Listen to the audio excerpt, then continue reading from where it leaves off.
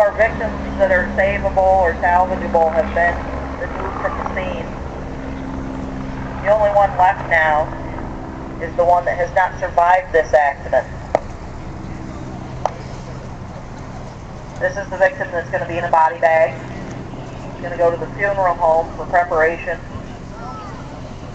for embalming. This is the victim that the law enforcement officer is going to have to go and notify the family that they won't be seeing their child again alive. This is the student that you guys are never going to see walk the halls with you at North Penn again.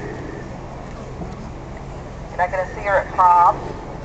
You're not going to see her at graduation because she's dead.